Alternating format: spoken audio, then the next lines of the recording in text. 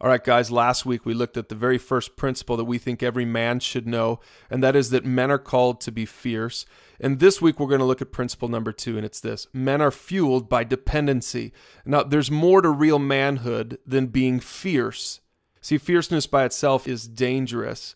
It can lead to men who are reckless, impulsive, and even cruel. So as men of God, we must recognize our dependency on others. Now, we have 3 types of dependency. Here's the first one. We're dependent upon God Himself. We talked a little bit about this last week. We'll talk more about this in the next video. But Psalm 31 says, "Love the Lord, all you godly ones, for the Lord protects those who are loyal to Him, but He harshly punishes the arrogant.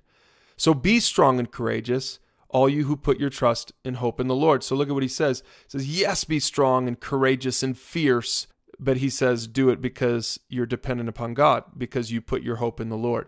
So we're dependent upon God. Second thing is this: we're dependent upon God's word. Psalm 119, how can a young man keep his way pure? By guarding it according to your word. He's talking to God. He says, with my whole heart I seek you, God. Let me not wander from your commandments. What a great picture of how we are dependent upon God's word. And this was the psalmist who wrote this thousands of years ago, and even today, still we as men are dependent upon God's word. And the third dependency is this: we're dependent on others. We're dependent on other people. Look at what it says in Isaiah 50. Who among you fears the Lord and obeys His servant?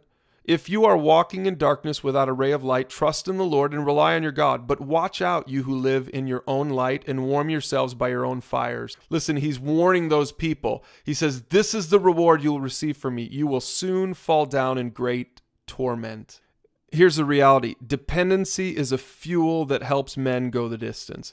If we try to do it on our own, if we try to be isolated, we're going to learn quickly that we will never be able to last. Our faith in Christ will waver. We'll struggle as husbands. We'll struggle at work. We need each other.